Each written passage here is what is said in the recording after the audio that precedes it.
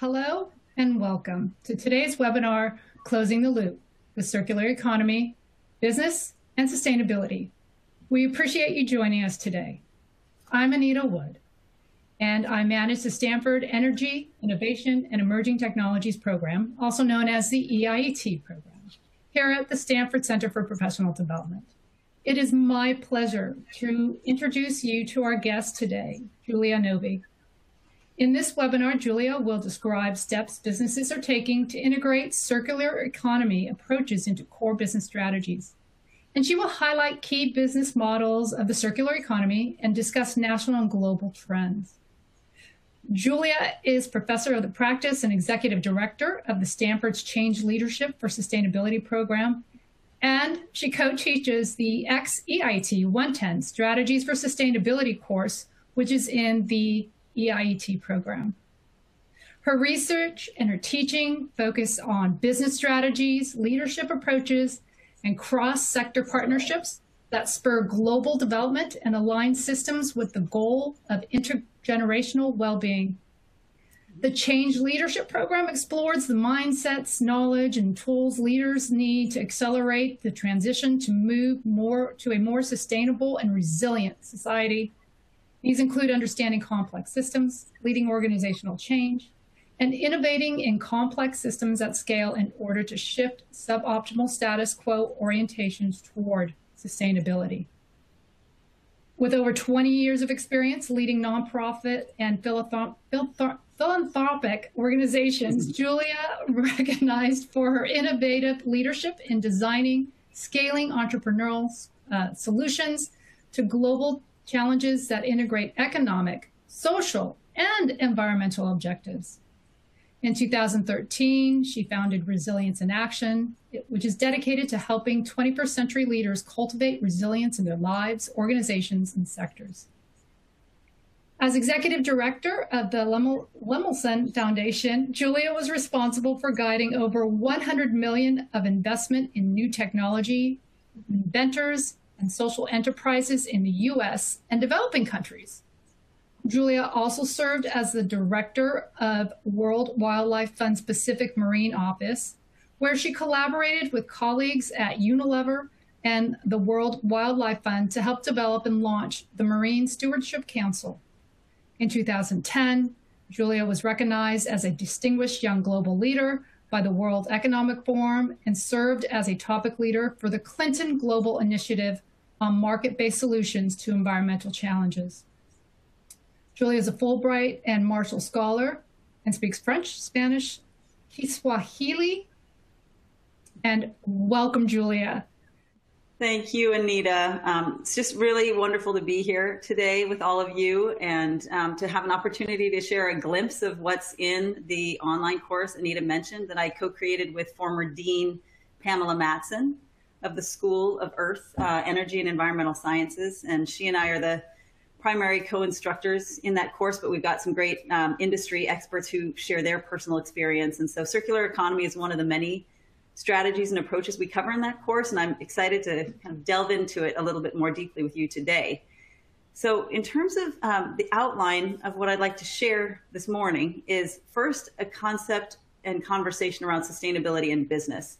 It's really important to set the stage in terms of what are we talking about when we say sustainability, and how does an interdependent and complex view of the world allow us to understand the real promise of circularity. So I'll do that first context setting, then talk about the advantage of pursuing circular economy and delve into 5 business models that are particularly promising in terms of applying and integrating circular economy strategy into your business. And then finally, if we have time, I'll tell a bit of a story about what HP Inc. has been doing as a model that you can consider as you think about integrating circularity. So first of all, let's talk about sustainability. Often I think we hear sustainability and we think of it as sort of a green term or an environmental concept. And really, sustainability is about people. It is about the well-being of all of us and not just a privileged few, and well-being over time. How do we secure the well-being of all people across generations, not just in this current generation? So that is fundamentally about finding an economic pathway, a social pathway that provides for development that meets the needs of the present, as you see here on the slide, without compromising the ability of future generations to meet their own needs.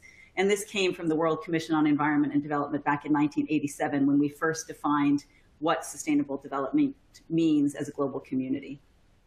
So another way I want to think about sustainability today is in a very interdependent way. I think in business, we often hear about the three pillars: economy, society, environment. We see them as sort of these three separate pillars that we need to think about, or occasionally we'll see them as an overlapping Venn diagram of three circles: economy, society, and environment. This interdependent view of sustainability is much more accurate in terms of how the world actually works. Our economy is a wholly owned subsidiary of the environment, and not the other way around, as urban ecologist and philosopher Jane Jacobs points out. We do not have an economy without a thriving environment. So to see our economic and social, cultural strategies as embedded in the environment is absolutely fundamental in terms of understanding how can we advance well-being in the world. And that's where circularity comes from. We have to base our understanding of what we need to do in business on the reality of how the world works. And the world works in terms of complex, interdependent systems where the economy, society, and environment are all highly interconnected and interdependent on one another. So let me just go into a little bit of a conversation around complicated versus complex, because as I just said, we are living in a complex, dynamic world with feedbacks and trade-offs between what we do and how that affects the natural environment and how the natural environment affects us. And so understanding as business leaders the difference between complicated contexts and complex is highly important, because we are living in a complex world. Our operating environment in business is complex. So let's look at differentiating the two so we can really understand complex and then make decisions about how do we work effectively in a complex world. So first off, complicated. Okay, what characterizes a complicated context? First of all, it's a context that contains intricately combined or involved parts. One would say the opposite of complicated is simple. You've got a definable problem in a complicated context. Usually existing know-how is adequate, and sometimes it requires expert knowledge, but still it's existing knowledge, and that you're in a relatively stable context and the outcome is predictable. When you shift to thinking about complex challenges or the nature of our complex operating environment, you see that we have parts that are so interconnected as to make the whole perplexing. Okay, when you think about some of the social environmental interactions I just mentioned, right, between society and the environment. The opposite of complex, this is really important, is independent, because by definition, complexity is about relationships. It's about all of these complex relationships, these interdependencies that exist in our world. We've seen it, of course, with COVID. We're really coming home, how interdependent we are. So the opposite of complex is independent. In complex contexts, many parts of a problem are not definable. There is therefore a need for constant adaptation, improvisation, experimentation, learning to keep figuring out ways that work in this complex, dynamic world. And in complex contexts, we're usually in an unstable situation, unstable context where the outcomes are not entirely predictable.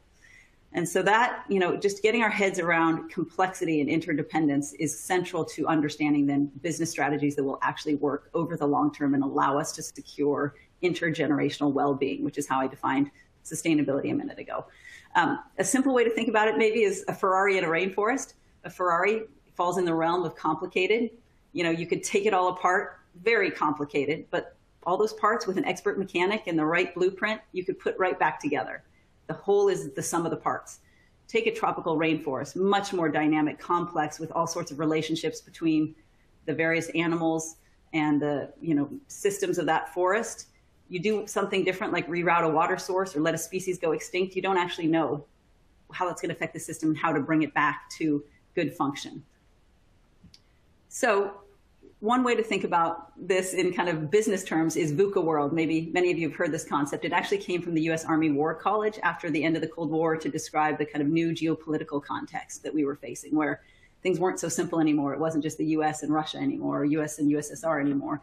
It was a much more complex geopolitical environment. And now, since the early 2000s, business has been using that as a way to describe the volatile, uncertain, complex, and ambiguous operating environment we need to figure out how to work in. So what is business doing about this recognition that we are living in a complex world where there are all sorts of non-linearities and feedbacks and time delays in terms of us taking action and seeing how that plays out in the natural world? And getting feedbacks. Well, first of all, business is taking a much more systems perspective.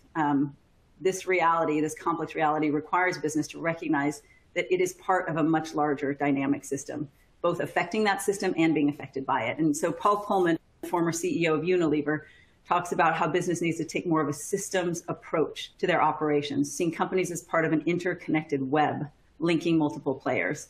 And, taking this systems perspective, once we shift our minds to doing that, a couple of things naturally follow. First, it becomes very clear that we have greater responsibility than we thought, because all of a sudden we broaden our view and we see, gosh, you look out to the supply chain, to all the people we're engaged with in our business, we have responsibility beyond our core company. And that leads us to see these individuals and partners and say, okay, how do we engage more fully the various stakeholders, this much broader perspective on stakeholders who are involved in our work? Second, it calls us to integrate sustainability. How can we actually work in this complex system and thrive ourselves as well as deliver good outcomes in the world without integrating sustainability? This is essential for risk mitigation, so we can, really continue. It's also critical for resilience, building resilience, and even more so for value creation. We can't create long-term value without integrating sustainability into core strategy.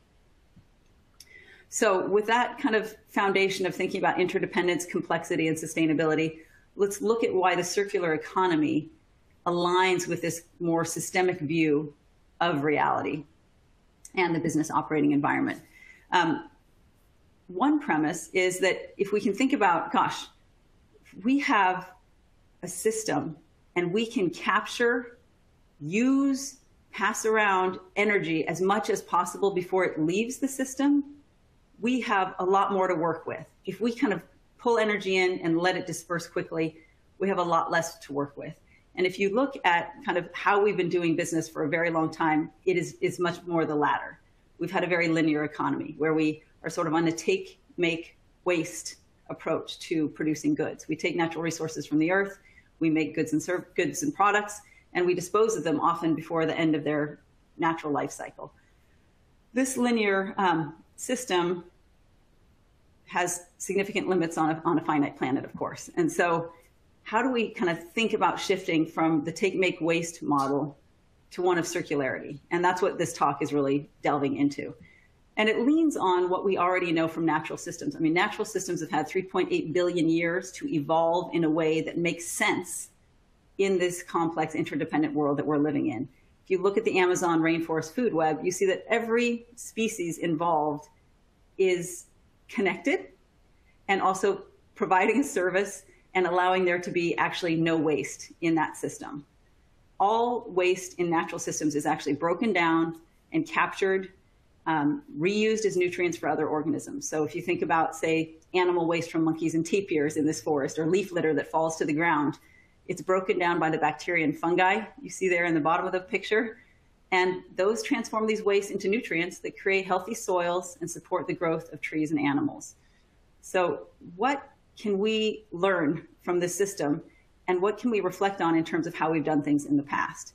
This is just a bit of a glimpse of how we've done things in the past. This is showing that we have followed this kind of linear model to use resources in order to generate economic development. That worked with a relatively small global population, but now we have to ask ourselves a new question. How can we help more people experience well-being, not just get out of poverty, but actually thrive in a resource-constrained world? So there are 2.5 billion people who will join the middle class by 2030. That's less than 10 years from now. And we can't do it following this model shown in this graph with this linear high resource consumption to drive economic development. Projections are that we would actually need 3 planet Earths to do that. Okay, so we've got an indication there that we can't continue in this path. Another indication is just sort of an economic read. This is a study by Accenture, a global consulting firm, that basically shows that markets are finally reflecting the reality of our resource-constrained world. Before 2000, you can see there on the graph, the commodity price index fell with GDP growth. We seem to have figured out, we thought, a way to keep growing with cheaper and cheaper commodities. What we don't see in that graph is that this was, of course, because we were not paying the true cost of our economic development and growth. The cost of our wasteful practices were externalized, so through big subsidies that didn't show the true cost. But nonetheless, even with this externalization of cost, by 2000, there was a fundamental shift in which commodity prices started going up by 1.5% on average for every percentage of growth in GDP. And again, this was without factoring in externalities. So fundamentally, now if we kind of delve into circular economy is about finding ways to decouple this economic development that we need from the use of scarce resources. And it requires disruptive technology, disruptive business models based on very different principles from our linear system. And that's why I talked at the beginning about moving to a mindset of understanding complexity and interdependence, because once we really make that shift and see the world through much more of a relationship lens, we can understand why we need to make these fundamental disruptive shifts in technology and business. So we need them to focus on longevity. You can see in this list, renewability, reuse, repair, upgrade. Think about the Amazon forest as you think about these words and how it functions, right? Refurbishment, capacity sharing, and dematerialization. So those are some of the fundamental principles of circular economy. And then, holding those principles is a culture, is a mindset, is a set of norms. And so far we've had sort of a mindset that we can continue to use resources and throw them away. And what we're starting to recognize is there is no away, right? We are living on one planet Earth. Wherever we throw things, that away is here. And so we're bumping up against that reality. Europe and China are much further ahead than the United States in circular economy approaches, in part because they've bumped up against that reality faster because they have less land compared to the number of people. But the cultural paradigm shift we need to make in terms of mindset is, as we think about interdependence and relationships and complexity, we start seeing that, gosh, maybe we can move from ownership and consumption mindsets to just accessibility. If we can access the things we need, do we actually need to own them or consume them directly? From products and production to services and sharing. As long as we get the service of lighting, do we actually need to produce and own the product of light? Designing for obsolescence has been our way so that companies can make more by selling more. Designing for longer life. How do we create business models that generate revenue and profit by designing for longer life? Moving from waste, a vision of there's just waste, we got to get rid of it, to, gosh, waste is actually resources not yet put to use. How can we see waste differently? And finally, from less bad to more good. I think, a lot of our orientation has been in the business world to, gosh, okay, we've got to get on the sustainability train. Maybe we can just minimize our, environmental footprint, reduce waste, reduce energy use. All of that's very important. And we need to say, how are we as critical players in the economy to generate this goal, to advance this goal of intergenerational well-being? So not just to do less harm, but to actually be critical players in moving us towards a sustainable society. So let's look for a minute at waste, because waste is so central and sort of a keystone piece of understanding circularity. This is from studies done by Accenture, looking at sort of taking a four-dimensional view on waste in order to see the real potential of the circular economy. It comes from the book Waste to Wealth that was published a few years ago, and explains that by 2030, the linear growth model's inability to deal with growing demand for resources will result in a gap of 8 billion tons between supply of and demand for constrained natural resources. So this figure nearly equals the total resource use in 2014. So if you think about all the resources we used back in 2014 in this entire country, the gap between the demand and supply of 8 billion tons for natural resources in just 8 years, that's the estimate. So the most likely scenario that they modeled in the study translates to $4.5 trillion of lost growth in just 8 years, ballooning to almost 6 times that, or just under 6 times that, to 25 trillion in just 20 more years after that. So we've got to understand waste and see what we can do about it as we move towards circularity. So first, if you look at the top right quadrant there, we have wasted resources in our sourcing, the top left quadrant, wasted resources in our sourcing and manufacturing that could be tackled by introducing better practices, renewable energy, bio-based and green chemicals, and naturally based materials. So if you think about, for instance, farming, only 40% of irrigation water actually reaches the plants it was intended for. So we're very wasteful in terms of our sourcing and also manufacturing. Second, in the right quadrant top, we have wasted capacity. So many products are not fully utilized. Think about the automobile. Cars are parked 92% of the time, and offices are used only 35 to 40% of the time. That's probably less now with COVID. And that's only during working hours. So 35 to 40% of the time during working hours. Bottom right quadrant, third, we have wasted life cycles. We end up landfilling, back to that linear model. We landfill products when we could maintain, repair, or remanufacture them. And fourth, in that bottom left quadrant, we have wasted embedded values. If we harvested components from products and increased recycling and energy recovery, we could capture the resources in many products that are often lost.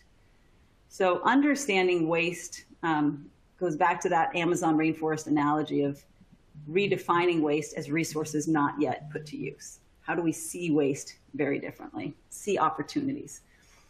Okay, so let's just take a step back and look at the global scope of the circular economy. Accenture in the Waste to Wealth book I mentioned estimates it to be worth $4.5 trillion by 2030, creating an unassailable competitive advantage for firms. The European Commission in 2016 said that circular activities generated almost 147 billion euros in value added. ING, the Dutch multinational banking and financial services firm, says the US focus on sustainability is dramatically intensifying, that twice as many firms between the years of 2018 and 2019, so just in 1 year, are embedding sustainability into strategic decision-making, and circularity is a big part of that. So how does circularity kind of increase competitiveness? Three main factors have been highlighted by the analyses that have been done of businesses pursuing circularity. First, in the area of growth and customers, capturing a multi-billion-dollar opportunity from financing the circular economy is possible. If you consider Airbnb, they created a $35 billion business without using any energy, metal, or other resources to build a single house. Increasing competitiveness and profitability through profitability. Some companies are increasing gross profit by 50% while reducing material use by 90%, all by recovering and remanufacturing used components. And then sustainability and trust. Companies are closing the loop on materials and products to create supply chain security and enhance consumer relations. Because if you're closing the loop and say leasing instead of selling, you stay in touch with your consumers. You get more information from them. You also control that product, so you can recycle and reuse a lot of the original products. You have much more supply chain security. And we'll look in a moment at how Michelin has done that by kind of turning some of its tire company into a business that leases rather than sells tires. Okay, so let's, now that we've kind of understood the global context is interdependent, complex, dynamic, recognize that a linear model doesn't work in a world of interdependence because it fundamentally discounts the reality of total connection and systems thinking.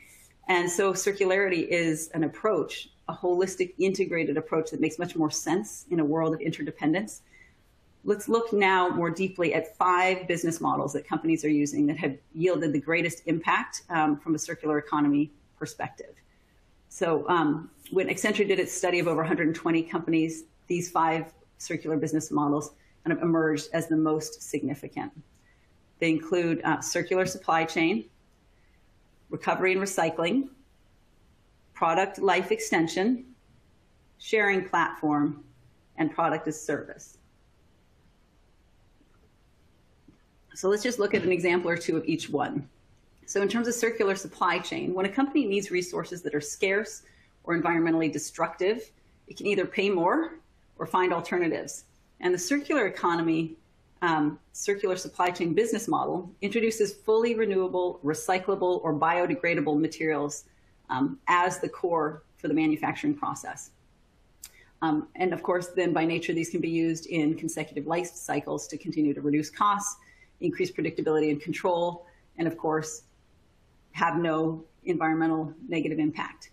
Ecovative Design is just a fascinating company. I actually had a really special connection to this company, gosh, 20 years ago when I was executive director of the Lemelson Foundation. We gave one of our many university grants, $10,000 to these two guys at Rensselaer Polytechnic when they came up with this idea of using mycelium, which is a natural fungi. It's the kind of the threads that that mushrooms can grow from.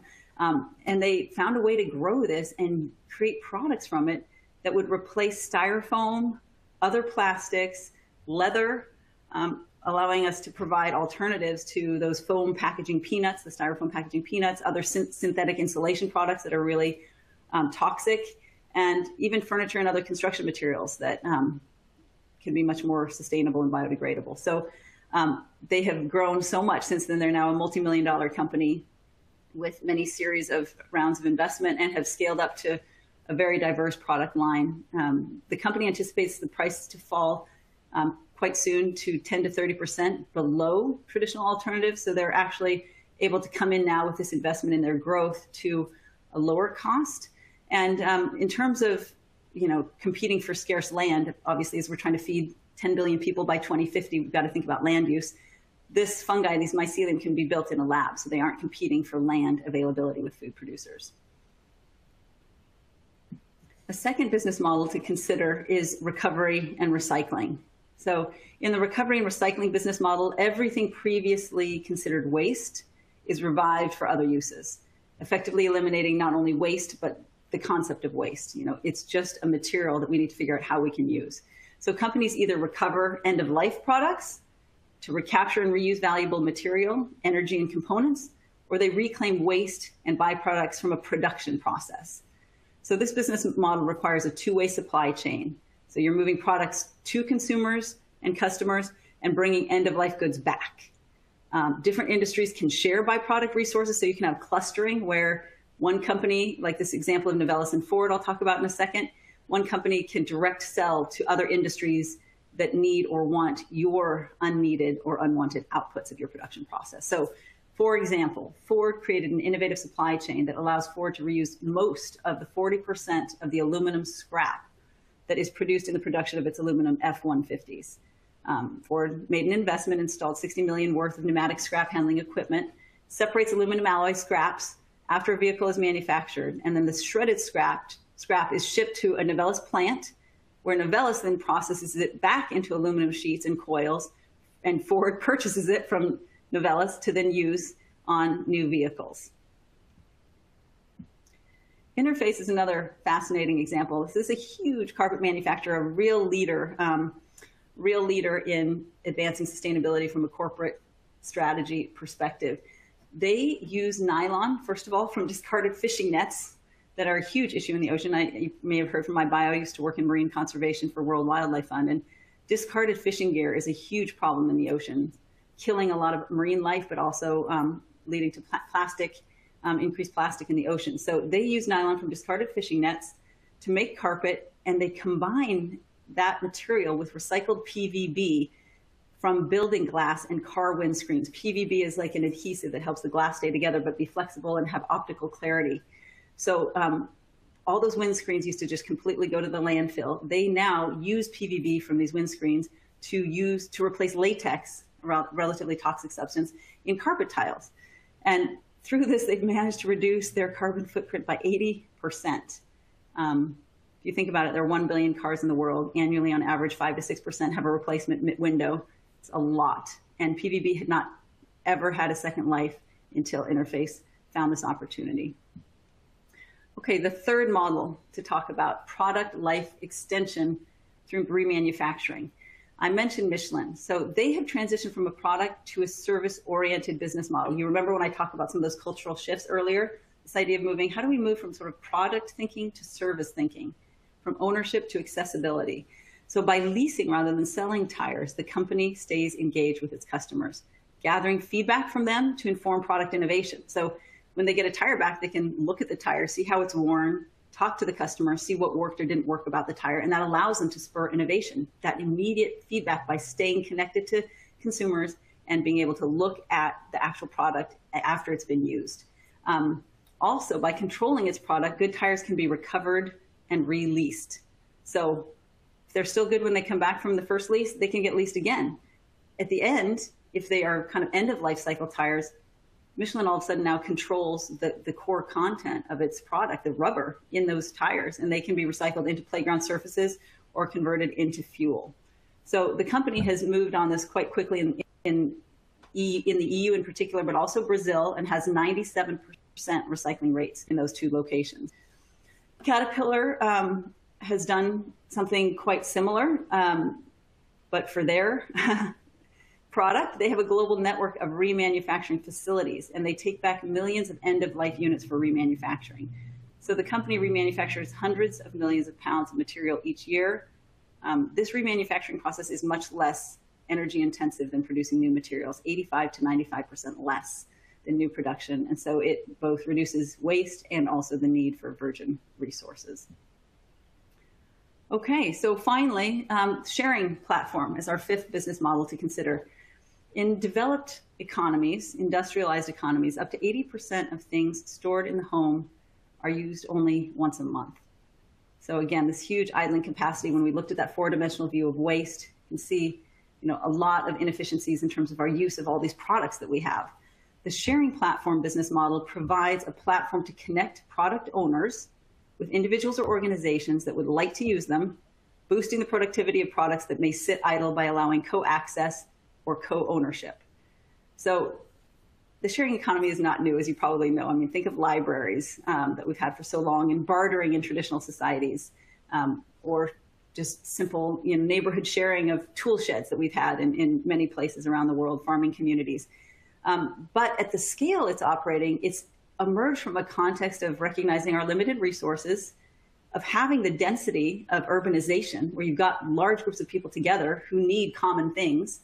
And then digital platforms are breakthroughs in terms of the internet and the digital platforms that exist that enable matchmaking between people with things to share and those who want to use them. And then our natural drive to connect, the kind of malaise of urban life where we'd actually like to be more connected like we used to be in more traditional communities. A lot of the proponents of the sharing economy highlight actually the new relationships that develop with neighbors and other people in community as a result of the sharing connections are one of the most valuable outcomes of sharing economy. So when we look back also at those cultural trends, this ties very much into access over ownership, that idea of making that shift from ownership to access. The sharing economy, as many of you are aware, has evolved over many years at the scale we're seeing it now. So starting first with kind of the Craigslists of the world, classified advertisements, to the rentals of homes through Airbnb, to then TaskRabbit, a marketplace for small jobs, and then, of course, to passengers connecting with drivers, such as through Lyft and Uber, and then a marketplace like Udemy for teaching and learning, and so many more than that. What we're starting to see is that sharing platform model, which is unlike the other models that was very much consumer to consumer or peer to peer, individual to individual rather than business to business, that still is the dominant feature of the sharing economy, and what's really important as a complement to these other models, which are much more business to business. And as the customer to customer or peer to peer sharing platforms mature, the model is actually becoming more visible in business to business as well. So we're starting to see it kind of enter at that scale as well, especially for expensive assets with low utilization rates. So Storefront is one sharing economy company that is using short-term retail space rentals for pop-up retail locations. So that's one manifestation at the B2B level. And then Flow2, started in Scandinavia, enables sharing of massive construction technology such as earth diggers, tractors, excavators, allowing companies and institutions to access not just the technology, but the services and skills of personnel as well. So all of this is very much an evolution, and businesses, are driving the innovation of these models as they experiment and make change. So let's sum up just briefly the key points on circular economy, and then we'll go briefly into a story about Hewlett-Packard. So first of all, circular economy, like the Amazon rainforest, it closes the loop in production using renewable resources and integrating outputs and byproducts into production. It creates a closed loop environment where all waste are just resources not yet put to use. And it's a way of figuring out how to, first of all, not generate toxic waste by changing the materials through the circular supply chain model. And then once we've got materials out in circulation, how do we keep them in circulation for as long as possible? Like that first quote I mentioned when we shifted to talking about circular economy, how do we take energy into the system? You look at the rainforest, right? Taking sun and water and all of that energy into the system and keeping it in circulation for as long as possible. How do we design our economy so that we can do that? Second, as I mentioned, it's about values and culture. It's a new value system based on an understanding of complexity and interdependence that emphasizes access, long-term thinking, sharing, and decoupling, the critical decoupling of development, creating our well-being and the well-being of the nearly 10 billion people we're expecting by 2050, decoupling that from the use of scarce resources, because we know we can't follow that traditional linear model I showed and actually achieve this goal of intergenerational well-being. I talked about the enormous financial potential based on the studies of Accenture, ING, studies from the EU, and the manifestation that engagement in circular economy is growing globally. We talked a little bit about the competitive advantage it offers for business in the areas of growth, customer relations, and profitability, and described those 5 circular business models. So let's talk briefly about a story of HP Inc. This is maybe something you can consider as you think about, gosh, how might we actually take a step if we haven't already in circular economy, or if we've taken a few steps, what might be the next steps we could take? HP Inc. began with their company vision. Their vision is to reinvent everything we do every day, their product, relationship with customers, how they bring products to marketplace. So they're really kind of looking at this way of like, how can we keep improving ourselves and society through reinvention, questioning how we do things, being open to doing things differently. This adapt orientation is so essential. Once you connect with the reality of an interdependent world and see that, you then need to say, okay, gosh, how do we need to adapt this way of thinking that we've had before, these linear ways of operating, these ways of sort of generating waste over here so we can have profitability over there don't make sense when you take a systems perspective on the world and you see everything is interconnected. And so, Dave Packard early on said the betterment of our society is not a job to be left to a few. It is a responsibility to be shared by all. So from this kind of core part of their vision, and I think for each of us in our organizations and companies, we've got to go back to that core purpose and vision and say, okay, that's where we start, and then what makes sense to take from there in terms of circularity, sustainability strategy. And so their sustainable impact strategy kind of was formulated around this concept of planet, people, and community, not unlike that nested 3 circles I shared at the beginning with economy, society, and environment. They identified a major problem that they are part of, plastic waste. Just incredible to look at this 1955 Life magazine article that was promoting this throwaway culture, back to culture and how powerful culture is. We really promoted this, how wonderful plastics were, because they allowed Mary Jane here and her family to have a dinner party, and she would only have sort of 30 minutes of cleanup to do instead of hours and hours, because everything could be thrown away. It was called throwaway living. And so, now HP looks at it and says, gosh, we've promoted the wide use of plastics in the 50s, and we now have 11 million metric tons of plastic entering the ocean each year. And if you take a systems perspective, we are part of that reality. And so how do we look at this and say, not just how do we do less bad, but how can we actually be contributing to more good? So they first evaluated areas of their business with the greatest carbon footprint and confirmed that they could make a significant material impact by integrating plastic recycling in their supply chain. So the supply chain piece of their business had a little less than the products and solution in terms of carbon footprint, but it was one they could get their hands around more because it was the materials they were using for manufacturing their products. Their products and solutions, that part of the supply chain was really looking at the carbon footprint generated by consumers, customers like you and me, using their products, using their printers, and the energy we were consuming using that, which is a little bit more difficult for them to impact. So they said, okay, let's dig into a hugely material part of our work, part of our company, business, the supply chain, and say, what can we actually do to minimize waste and maybe even help clean up some of the world's oceans? So they first said, gosh, do we have any experience in our company in doing any of this? Have we innovated in this area at all? And can we learn from it and also use that to inform the feasibility of this idea and what the goal should be? Well, sure enough, they had for many years innovated in the area of plastics recycling.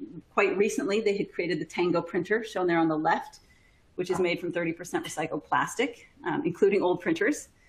So they knew that was possible. They'd also been using recycled plastics and making print cartridges for quite a number of years. So with that perspective, they set an ambitious goal to use 30% of post-consumer recycled content across its recycled plastic content across their personal systems and print portfolio. They're currently at 7%. Their vision is 100% long-term, and their goal, mid-range goal, is to reach 30%. So they then said, okay, gosh, we've done this for a while with our print cartridges. We, after customers buy ink and use it, they return their empty cartridges to HP. We sort and shred the materials. We add bottles and hangers to that, and then we make original cartridges with that recycled plastic.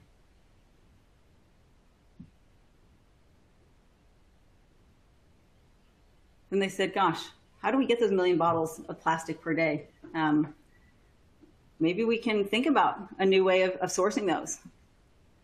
And they looked at Haiti and saw a huge opportunity in Haiti.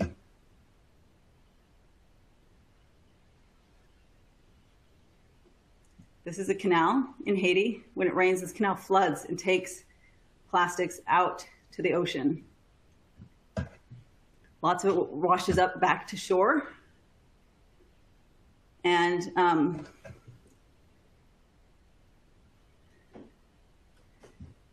the more HP learned about, I actually have to pause. I'm feeling really ill for a second here. I'm sorry. I need to pause. That's okay, Julia. Go ahead and take a moment there. If you want to adjust, if you have a chair close by. Whoop, yeah. Yeah, there we go. No problem. And go ahead and take a break. And I want to thank everybody for coming. We do have a number of questions that were submitted and for things to think about. I'd like to take you through perhaps the next slide and show how the impact HP has made with bringing in community and finding opportunity. And so you can see folks here working with HP to take the bottled products and plastics out of the environment, creating job opportunity and in places where perhaps there wasn't one. And I think we've all seen the pictures of all the plastic in our oceans. And I know, at least for me, it does make me sad on certain days. And I'm glad to know that there are people that are addressing the issue. You can see that utilizing over 25 million bottles of ocean-bound plastic, which is phenomenal. And then bringing in the local community and the young to learn about what's going on and providing them with the technology to learn about what they can do and how they can be a part of this process. Not only to improve business, their life community, but also to save the earth.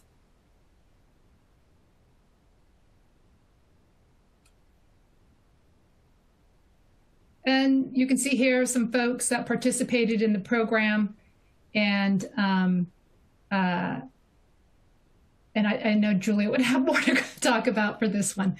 But it's great showing how people came together working with HP to pull this off. There you are. Oh, can't hear you, so you might have to switch to your computer audio. Can you hear me now? Yeah. Yeah, I'm so sorry. Oh my gosh, I've been struggling a bit with some health issues, and I just felt like I was like getting super hot and might like, I don't know. So I'm so sorry, but Anita, thanks for, I'm just going to sit, I think, for the rest, but I really appreciate you finishing up. I mean, I'll just say this opportunity in Haiti was one where they took a very holistic systems perspective on the challenge. So that, you know, this whole idea of the people, planet, and community that they had set as their original strategy based on their core vision was really manifest in what they were able to do in Haiti. So like from a materials perspective, from a planet perspective, they said, gosh, you know, we can actually address some of the ocean plastic pollution issue by using recycled instead of virgin materials, and by using plastic bound for the oceans rather than from an already established kind of global plastics market. So they could actually be part of the oceans related issue. And then from a people perspective in Haiti, there's an 80% unemployment rate. So there's a need to like solve for jobs, living wages, huge opportunity there to say, okay, gosh, how can we actually ensure that waste pickers and people who are involved in this plastics recycling supply chain can earn a fair wage and get out of basically unemployment or living on a far below kind of living wage. And then from a community standpoint, they engaged, you know, as Anita pointed out in that last slide, which I'll get to, they supported education. They worked with a local NGO to improve health and education, particularly for the children of workers. So, you know, if you look at here, they basically found a local partner, and this is back to the kind of relationship lens and looking out and feeling greater responsibility in your supply chain. They looked outward and said, okay, how might we engage a local partner in this? And they found this recycler, but it needed that group needed a lot of capacity building actually to meet HP standards. So they invested in the capacity building of this local recycler. So they worked with them on cleanliness standards so the materials could actually be clean enough to be used by HP. So they had to teach them about eliminating contamination and how to remove labels and caps, just basic capacity building. And then they worked with the recycler on supply chain code of conduct. So they improved the standard, the social standards in this company, improving the treatment of workers, their ergonomics, standing there at that sorting machine on comfortable blocks instead of cement floor, creating better working conditions, better safety standards, and then required them to offer a living wage, several times higher than the Haitian minimum wage. They also then invested in helping this recycler with their business operations. So they helped remove cost and inefficiency from their process. They were compressing and then shredding the bottles, but compressing wasn't necessary. So they helped them kind of innovate to improve profitability as well. So those pictures that Anita shared, you know, here's, you know, the ocean plastics bound, now used in printers. Also, these are the children of waste pickers who are now in school, accessing technology, using a printer made from ocean-bound plastic in Haiti. And again, just this emphasis of, as Anita mentioned, the whole supply chain, and really thinking about how does everyone fit together. You've got HP Inc., kind of central headquarters represented by Ellen Jakowski on the left, driving this whole process, thinking holistically about it, tying it to HP Inc.'s vision. And then you've got Richardson from Haiti, the country manager for First Mile, which is, you know, he's kind of over there towards the right. And he is the one involved with kind of being HP's country manager, working on environment, health, and safety for the collectors. And then Work, the organization called Work, is providing the educational and medical access, pictured there on the far right. And then Ed, the CEO of the recycling company, how he was able to evolve things to really provide better work, greater business efficiency for himself and profitability, but living wages for the people working for him. So, and then just the continued innovation. So HP, this slide talks about this $2 million washing line investment. So they leverage funds to invest in this washing line. It's up and running this year, or I guess maybe prior, a couple of years ago. And the idea was to significantly increase quality and production quantity in Haiti, adding another 1,000 income opportunities for people, so jobs. Before this washing station, dirty flakes were sent to South Carolina to get washed. That was a pretty inefficient process, you know, to ship all of that out and do that part of the process there. So now they're bringing that capacity into Haiti for a comparable cost, but obviously a carbon reduction in terms of the extra transport, and also keeping value in Haiti, allowing them to kind of pursue their people planet objectives. So I'll stop there and answer questions, and thank you all for being patient. I'm feeling much better now. So happy to answer some questions. Thank you very much. And we do have a number of questions. Let's see what we can do here. And I'm going to go ahead and take us to the last slide there. Let's see here. What up, on people's mind, and I'm not sure how comfortable you are to answer this question. We had a couple questions come in regarding the situation in Ukraine. And one key one is, how could Ukrainians, people around the world, come together to transform, after the war, transform Ukraine to follow these approaches and methodologies? Do you have ideas, suggestions? How can organizations, nonprofits, for-profit, rebuild with sustainability in mind? I threw you a hardball. Sorry. No, I mean, this is exactly the nature of, I love that question, because that is exactly the mindset that we actually need to shift to, which is looking at the whole world, this complex system, and saying, we've got to bring these kind of approaches, these approaches that recognize interdependence, that recognize complexity, and that are actually durable, long-term ways of doing things, and see how we can apply them. So I think it's the most perfect question. A few thoughts. One is, I love this quote about systems change, which is that in order to change a system, you need to change the relationships of the actors in the system.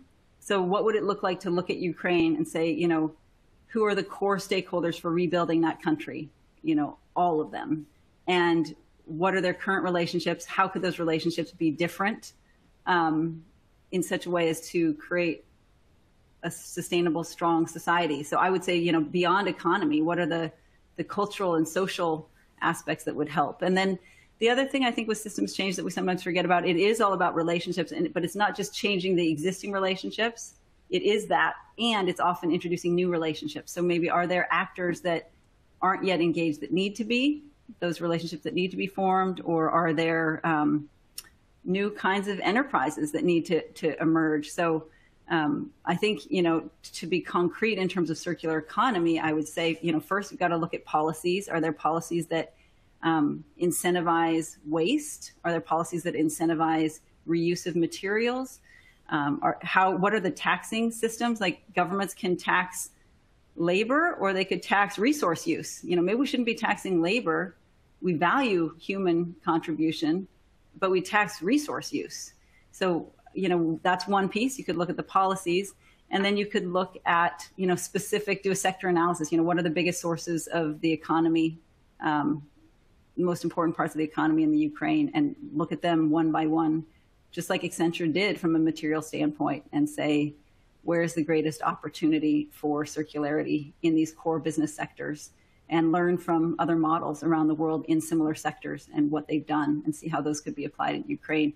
But I started my answer with a broader point, because I do think that's the most fundamental, is a cultural shift. And often in crisis, we're more poised to make cultural shifts. So there may be an opportunity. Gosh, the Ukrainians, I've been on a feed as part of my Young Global Leader network with our Ukrainian partners, Young Global Leaders. They're giving us just these feeds on what's going on in the war and what they're thinking about. And I can say they are so determined and so committed. It's quite extraordinary. So I think the potential for being radical and saying, let's just shift the whole economy to circularity and let's do this in one fell swoop. I think there's a good moment in crisis for that kind of radical change. So, exciting opportunity and great question. Hope that helps some. But. That's great. I appreciate I hadn't really thought about the taxing, labor versus products and different policies that can really influence change. So that was great. Yeah. I think we have time for maybe one more question. And this is about the balance between capitalism and sustainability and the circular economy, and finding, there are two questions that were related. So this one with capitalism and sustainability, and the product life cycle. If we develop products that have a longer life cycle, people purchase less, and we may not be polluting more, but then how do companies regain that profitability? It's capitalism. Okay, I'm not sure I fully, can you give me the high level on that question? Sure. I'm not sure I fully got. Sure. Yeah. If corporations, organizations, or corporations, for-profit corporations are developing products that have a longer lifespan, and they don't charge more because the product is the same price, they won't be selling more product, right? People won't be buying more. Right now we have the throwaway economy. I will buy, 500 plates. Yeah. Okay. I see what you're saying. Yeah.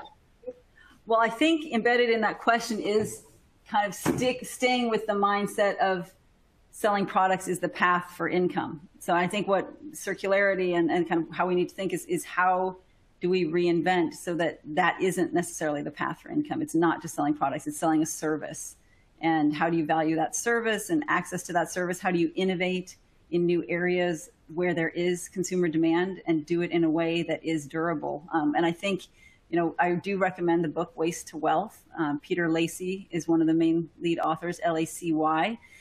And it really goes into what this looks like economically and what the shift is. But it does require, it's not about, and also I would say you don't have to necessarily assume that you can't sell that product for more. I mean, if there is longevity, pricing, you shouldn't assume that the pricing would stay the same. So that's one piece. But the other piece is to recognize if you're shifting from product to service, it's just it's a whole different business model where profit coming in is generated in a very different way. Great. I think we'll do one more quick question. Do you know how long it took HP to make that transition to implement that circular economy approach? Well, it built on a lot. So for 15 years, maybe it's now 18 or so, they've been working on those print cartridges. So all of us can go online and find out the place nearest us where we can recycle our little HP print cartridges. They've been doing that for about 15 to 20 years and invested a lot. I remember talking to Ellen Jakowski, the head of sustainability at HP Inc., about how much they invested in like these machines to sort and, deconstruct and clean and to figure out actually practically how to do that and to build the technology to remanufacture. So it did take investment, but they learned a great deal through it. And then they've kind of innovated on that. So for example, as I showed in that slide, they used to source 1 million plastic bottles a day. And that was from a global plastics market where, you could buy it off the market, these used plastic bottles. Then when they got into the Haiti project, they said, well, actually we can not just source from a market. Other people can take that. We'll take the higher risk, more challenging piece, which is getting that plastic off the ground before it goes into the ocean. So we can stop that problem in a really important country and use it as an opportunity to also support development. And so the Haiti project has been probably the last, I don't know for sure, we need to look it up, but I think probably about this last 7 years or so. Great. Yeah. With that, we've hit time. I want to thank you again for joining us today and sharing your experiences and your knowledge. It has been a pleasure. With that, I want to thank everybody who joined us today. And it's been a delight. And we wish all of you a great rest of your day. Thanks for joining us. Thank you.